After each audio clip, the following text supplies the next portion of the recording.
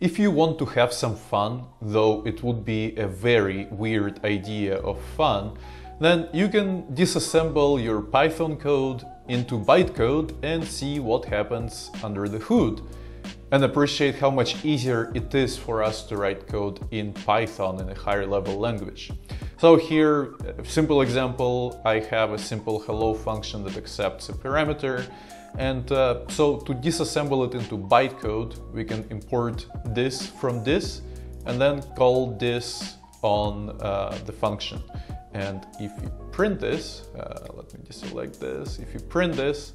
we do see all of this weird nonsense, and obviously if you learn about it more, it will make more sense, but this is how you can have fun.